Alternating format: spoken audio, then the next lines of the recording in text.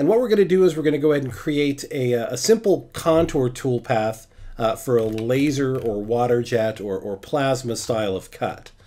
So I do need to pop over to my Toolpaths manager on the left-hand side, go up to my machine tab, and I'm going to go ahead and pull in my Mitsubishi laser.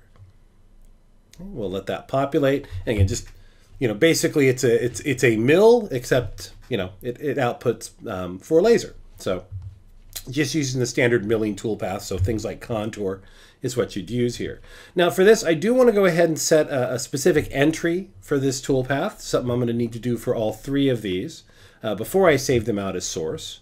So in my level manager, I'll make sure that I am on the correct level, and I'm going to go up to my wireframe ribbon. I'm going to go ahead and create a point position. I'll just make sure that I'm making regular points, and I am.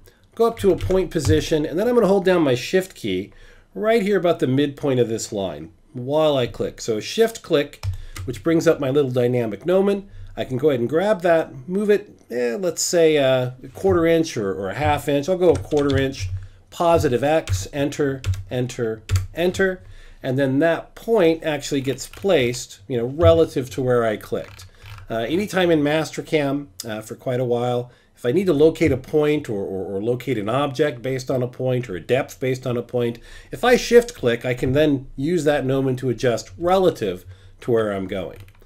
So now that I've got a good sort of entry or burn-in point for my, my laser, since I don't want to start it right on the edge of the part or that contour, I'm going to pop over back to my Toolpaths manager. I'm going to go up to my Toolpath ribbon, and I'm simply going to grab just a simple 2D contour. This is a profile, burn, or cut, however you want to call it, and that's kind of really all I need there. So I'll go ahead and start off with a contour, and since I am using an entry point, I'll go ahead and start with a point chain, and I'll go ahead and select that point that I created. Then I'll switch to just a regular closed or looped chain, and I'll go ahead and put a clockwise motion on there. Okay? Now I'll make sure in my lead in, lead out that I'm picking up that entry. If I might have to adjust the start point otherwise, but we'll see what we get. I'll go ahead and say OK. For a tool here, now I do have a very actually special tool for this, and well, I don't have a special tool is what I'm getting at here. So I actually need to kind of create a real simple tool here to sort of mimic the diameter of the laser, or the nozzle of the water jet, or the diameter of the plasma. Just so I get kind of a realistic view and back plot and verify. So I'm just going to right click and just create a very quick tool. This will just be a flat end mill, and believe it or not, the cutting diameter of this tool is going to be 4 thou. And if I zoom in, it is there. There is a 1/4 inch, or sorry, 1/4 inch, a 4 thou, tool that's going to sort of, again, mimic what my laser looks like. I'll just give it a slightly better name. I'll just call it laser. Again, you can, get more specific down the road if you want to, but we'll just call it a 4 thou laser. Okay, perfect.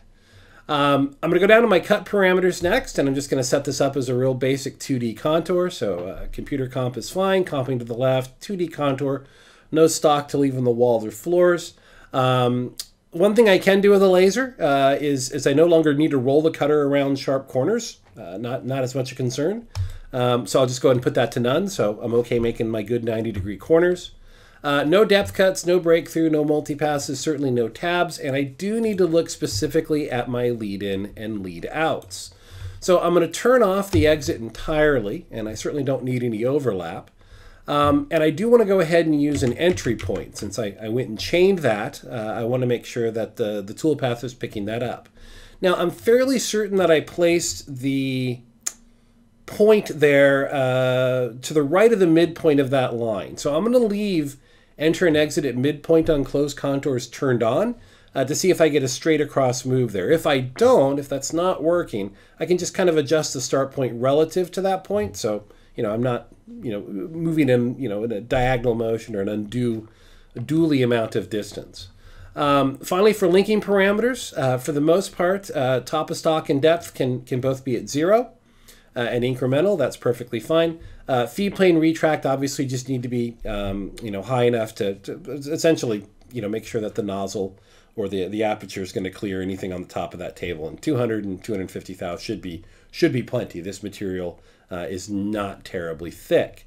So I'm going to go ahead and generate this first toolpath just to, again, kind of see what that's going to look like. I do believe I am seeing, if I zoom in here, yeah, I'm getting a nice straight move from sort of my burn or entry point straight over and then into the contour. And that's kind of what I wanted to see there. I'm not moving to the start of that entity. I'm moving right to the midpoint. So that looks pretty good. Again, I'll do a quick back plot on that. I will turn off my holder just because it's slightly blocking my view. And it might be actually hard to see the tool. But we'll go ahead and we'll step that through back plot really quick just to make sure we're tracking. Again, it uses the graphics will kind of tell you even if you can't see the tool. And that looks pretty good. So very satisfied with that. So we'll exit back plot. I'm not going to post out code or anything specific. What this is going to be is this is going to be a source file. So the actual nesting, when we're determining quantity and all of that kind of stuff, is going to happen in another part file. This one is just to sort of get me going. And the nice thing about using source programming or source file programming is, down the road when I have to do another sheet or another run on these, I have all those source files available, and I'm just basically determining quantity and priority when I determine how many of each I'm going to need. So with that toolpath saved, I'm just going to do a file save as, and I'm just going to go ahead and put this kind of right back where I got it from, and I'm just going to call this, this was an end piece, and I'll just go ahead and tag that as a source, just so I can find it again easy. There we go. And I'll go ahead and hit save.